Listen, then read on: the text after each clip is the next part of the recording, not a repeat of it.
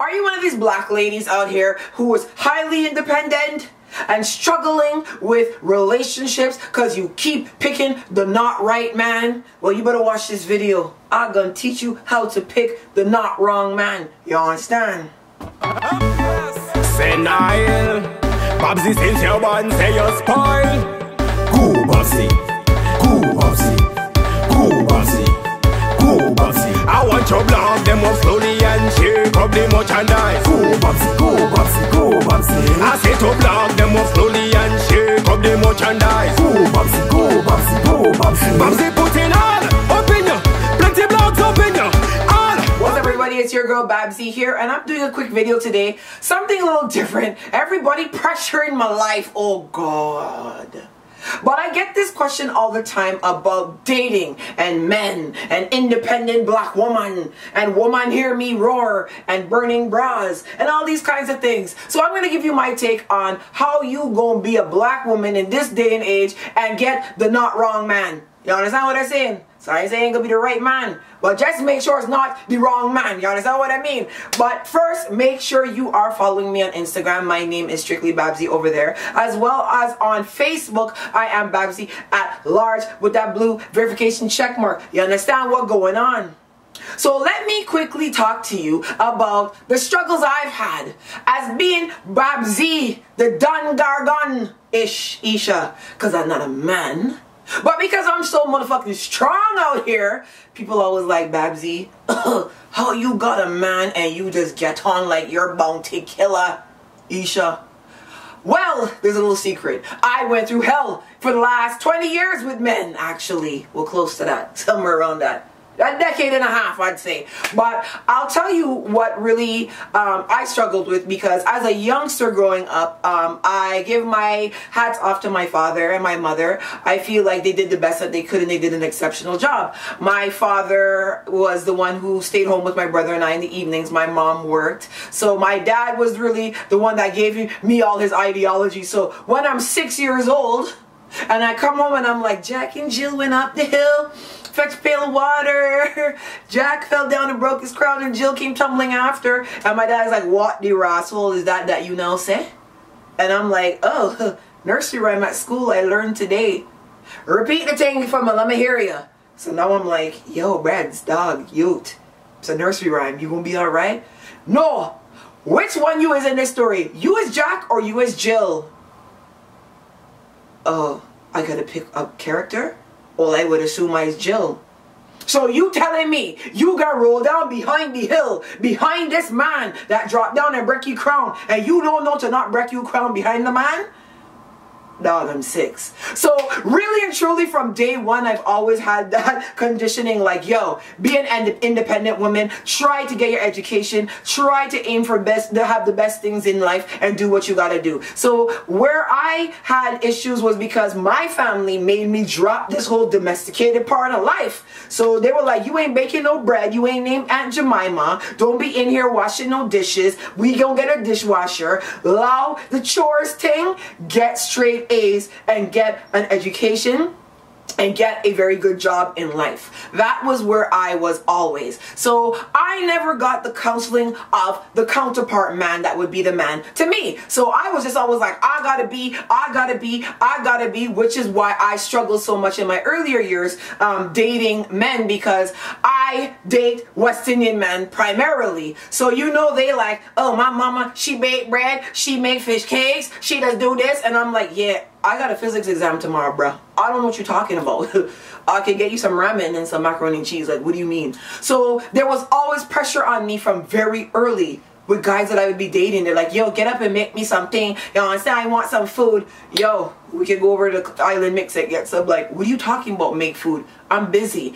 And a lot of what I struggled with was guys that were just always trying to get me to not aim to be great. So it was like, drop school, forget about your exam, let's go to this dance and party. No, I need my education. I don't care what you want to do, but I need my education. So me and a lot of guys didn't get along in my earlier 20s because it was just always that butt head like, yo, I want somebody to make me some cuckoo and flying fish. Well, go home to your mother and ask she to make some for me. You understand? So I never had that whole the man that's in your life is important, and understand who he is, which is why I want to do this video today. If you're a woman that's trying to aim to be great in anything, and being great isn't necessarily being a celebrity, it's being, you know, an entrepreneur and owning hair salons and barber shops and these kinds of things, that is success. I will never tell anybody that, you know what, you know, even being the best bread baker in the world, that is success. There are people out here making money selling bread.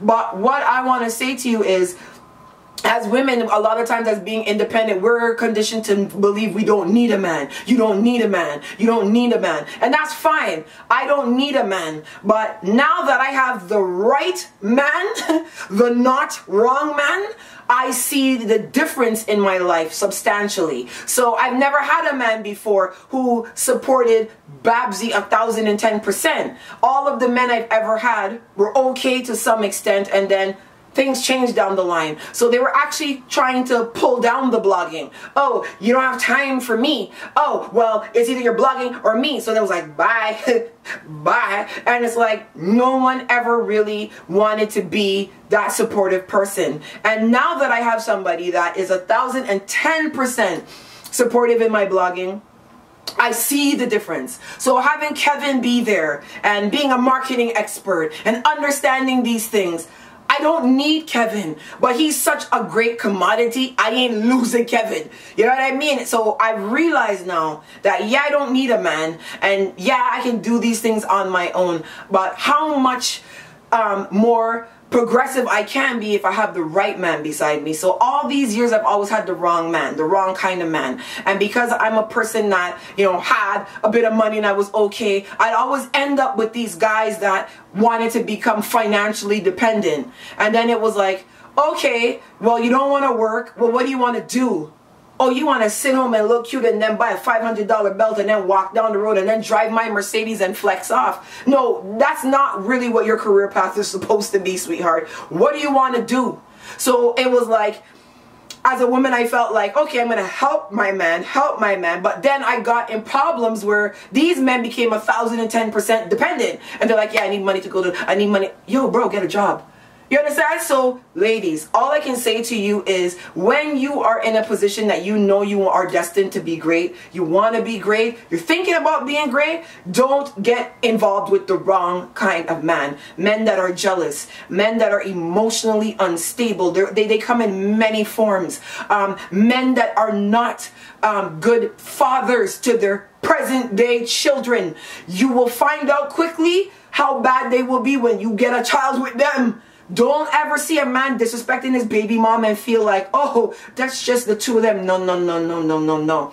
Don't get involved with a man that seems to have zero ambition. If you want to own 10 mechanic stores, that's fine. But these guys that come and start talking about Babylon system and, yo, run hard as cunt. Them men, they is fucking problems. Them men looking to fucking cock up the foot and be lazy. And a lot of these West Indian men, I'm telling you, the pressure to be this housewife and cook and do whatever, that worked for their mom, that worked for my mom, that don't work for my era. I'm too busy out here trying to do 1,000,001 things. I can't be sitting at home making oxtail for 5 and 6 hours on a Sunday. I got videos to edit, people to call, and stuff to do. So I need a guy that, or a man that can understand that, you know what, I may not necessarily be cooking dinner every single day. When I get a chance, I might make something. You know, I can make a mean curry chicken.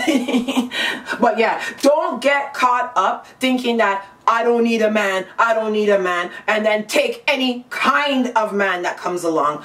Always know that the man that's on your arm is going to represent you to 1010%. So if your man is a drug dealer, a thief, a whore, a rapist, that is going to be instilled in your life. And whatever you have that's positive, that man is going to bring it down if he's negative. You cannot have a positive and a negative and make a positive. So understand, the man on your arm is going to dictate how great and how far you actually will get, because you will need support and you will need help. And as much as we feel like we don't need anybody, we do need somebody to lean on. We all need somebody to lean on. Whoa, right. I would have put the soca version.